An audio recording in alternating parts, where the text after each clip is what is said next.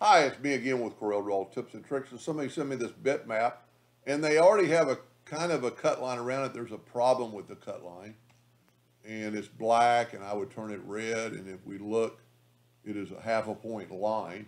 So I've already set my nudge factor on 23 inches. I'm going to move this out of the way, and you can see my bounding box. The problem is there's really no problem with that because of the fact that it's transparent. I mean, there's no white background. If we make it, we're going to make this box a little bit bigger and turn it yellow.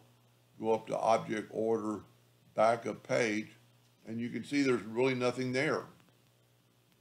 So it shouldn't really cause a problem. So what I would do would be to fix this first. Let's get to that bad spot, because that would cause you a cut problem. But if we use the virtual segment delete key and delete that side of that line and that side of that line, now it still could be broken up, so I would use the Smart Fill tool to fill it in, nudge it over, left click, right click, click off of it, make sure it's a hairline, which it is, delete that, and then I would move that back.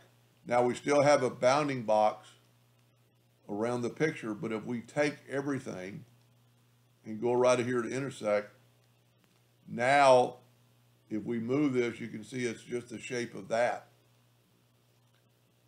Shouldn't really cause a problem either way, but that way you're done.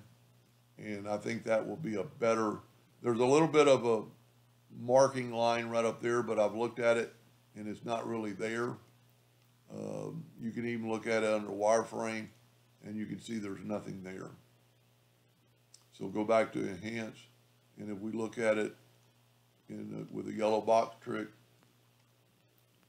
go up to Object, Order, Back of Page, it's all good to go. So that cut line should cut out everything. Pretty neat design. Hope that helped. Thank you for watching.